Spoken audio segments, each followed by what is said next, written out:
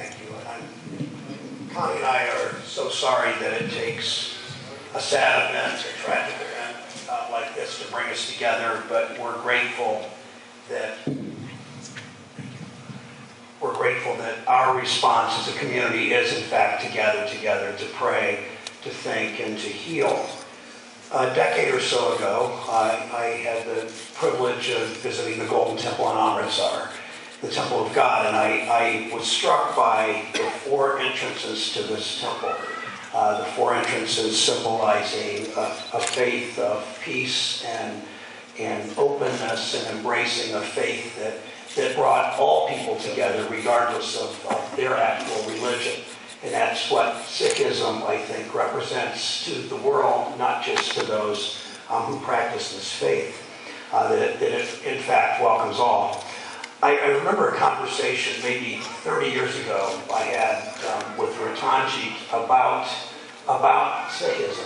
And he told me the word Sikh means in Punjabi student or disciple.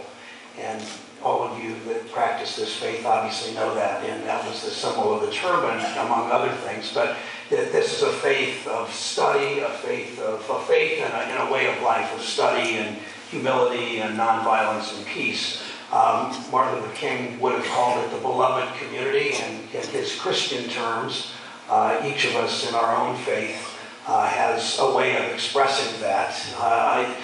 Some years ago, I was asked by the leadership of the House of Representatives to attend Mother Teresa's funeral in Calcutta. And I will never forget, they had the six or seven major faiths of India assembled to speak to us about what Mother Teresa and her teachings and her way of life meant to them. Buddhism, Hinduism, Islam, Christianity, Sikhism, Zoroastrianism, if I recall.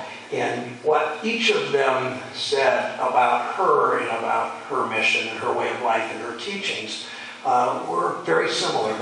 Each faith expressed a golden rule of sorts: do unto others as you would have them do unto you. I would say that as a Christian, Sikhs and Buddhists and Hindus and Zoroastrians and Muslims would say it perhaps in a different way, but not too different. And that's really what brings us together today, I think, in memory of those who were killed, in memory of marking that these are things that shouldn't happen in this world, and finding a way by praying and thinking and honoring those who had passed away. I think that in so many ways, grief has a way of sneaking up on us. And I hope that today, and all of us who have grieved for our individual loved ones in our family or our close friends, know the waves of grief that seem to pass and they come back. And I know that you, as you grieve for those Sikhs in Milwaukee, will experience